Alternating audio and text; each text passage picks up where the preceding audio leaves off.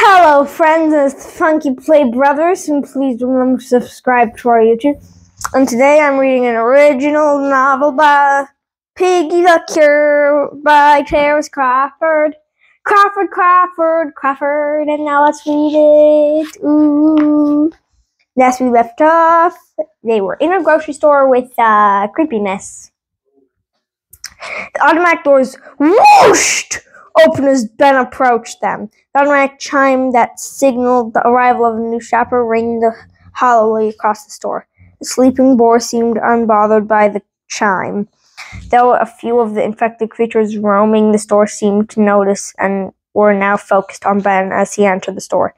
Badgie entered next, fingers already wrapped tightly around the glowing rod, its otherworldly light casting dancing shadows across the store. Ollie came next, flickering overhead light, and Badgie's staff casting a shadow larger than Ollie's own body.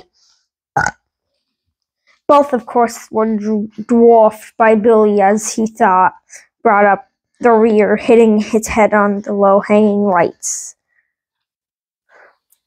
The infected creatures began lumbering toward the group, but this was far from Ben's group. First time, they stuck to the roads of the grocery store, ducking and weaving away from the creatures. The group made their way across the grocery store, making sure they're to sweep every aisle while avoiding the shambling infected boars at the same time.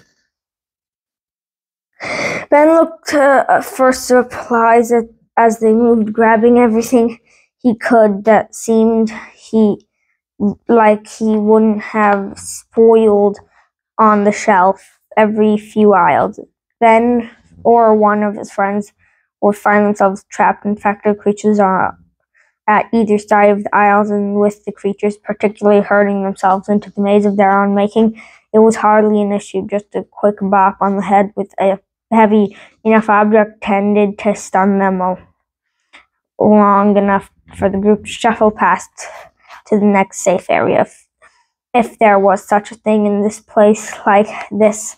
"Hey kid," Badgie yelled, panting as the narrowly avoided powerful swipe from on the infected boars. "You got a plan? We can't do this all day, I'm thinking," Ben hissed back, trying his best not to wake the other infected creatures he knew were sleeping just around the corner. His eyes searched around the grocery store, looking for something, anything that could help his friends out of their present prickly predicament.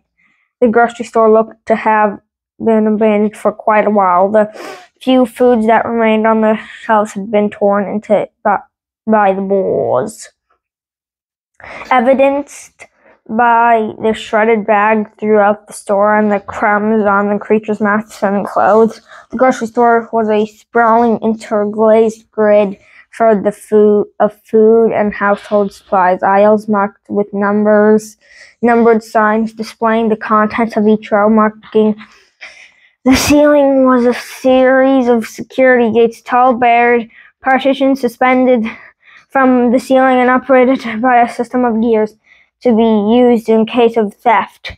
The casing holding the red and green gears seemed to be intact, the gears themselves missing. Ollie Ben whispered loudly over the sounds of the infected groaning, nodded upward to the gear set. Ollie understood instantly. He had been out on his own for a while, and sets of gears like this were common in Lucella. They were often in states of despair, but luckily they were easily fixed and operated. Ollie broke off from the pack, searched the shelves frantically. Badgie hissed, "Ollie, help me find the missing gears. We're looking for one red, one green." Badgie stared blankly, placing his glowing rod back at its place on his hip. "I'll help you look," he agreed, moving to dig through the shelves on the opposite side of the aisle. "But you should know that the badgers are colorblind." Ollie's mouth fell downward in a concerned frown, but he continued to search. Then he saw a glint of green behind an old bag of flour. Ollie seized it and held it to his eye, judging it against the gear set into the wall. It was a perfect match. PIGGY searched was not proving to be that fruitful, and a horde of infected boars were bearing down on them. This time from either end of the aisle, PIGGY drew his glowing rod in anticipation of battle. Thonk, thonk. Two of the boars at the far end of the aisles fell to Billy's weighted barbell and hulking bowl, holding a grimy but unmistakably red gear between two hoof-like fingers. What? Bulls are famous for seeing red. A smile crossed over Billy's bullish features as he tossed the gear to Ollie, who caught it definitely. With his free hand, this was true. Ollie knew though bulls actually had a more muted, less vivid sense of vision than humans and likely could not provide the color red at all. Ollie took the two gears and ran, drawing the attention of the boars chasing the group throughout the grocery store.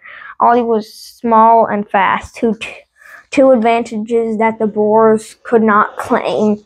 Weeks or months or not having to do any work for their food had made this group of the infected particularly lethargic. They moved at a pace that could not be described as glacial. Ollie charmed himself onto the shelves, crawling across the top of the aisles to where the gears were inlaid in the walls.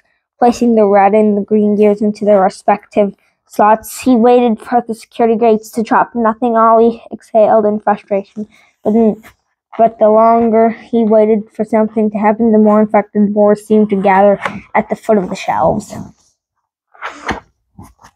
PIGGY and Billy were dealing with their own boars, choosing to lead them away from Ollie.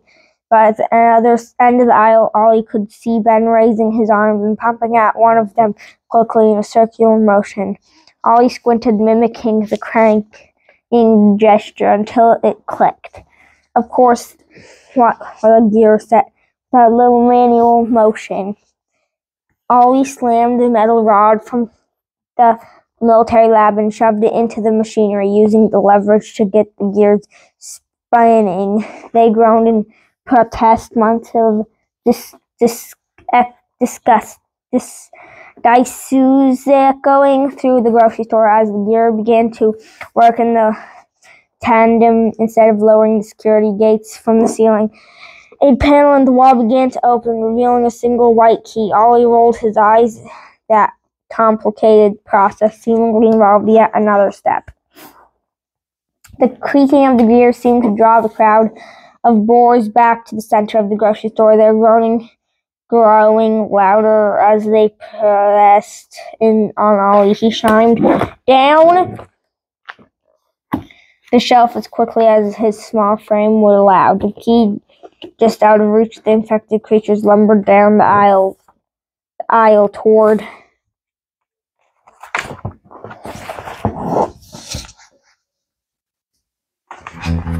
Here is another picture. PIGGY looking at a gear.